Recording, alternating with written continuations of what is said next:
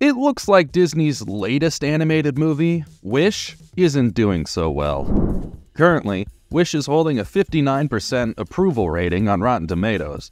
As the first Disney movie to be rated rotten since Chicken Little, almost 2 decades ago, it is not exactly how Disney would have wanted to celebrate their 100th anniversary.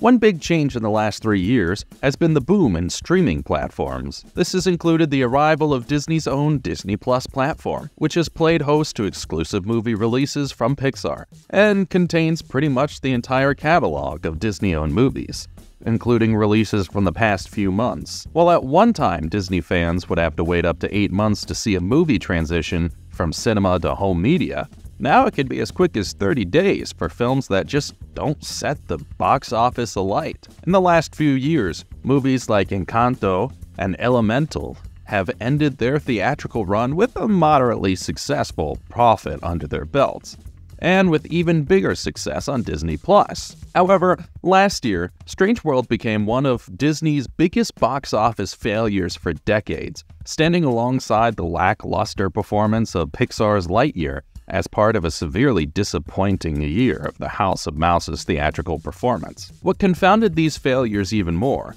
is the fact that on its arrival on Disney Pllus, just several weeks after its cinematic debut, Strange World proved to be a hit. This came on the back of the streaming success of movies like Encanto, which also gained much more attention once available to subscribers in the comfort of their own homes. It seems as though audiences may wish that Wish was never made, or they may just be waiting for Disney Pllus.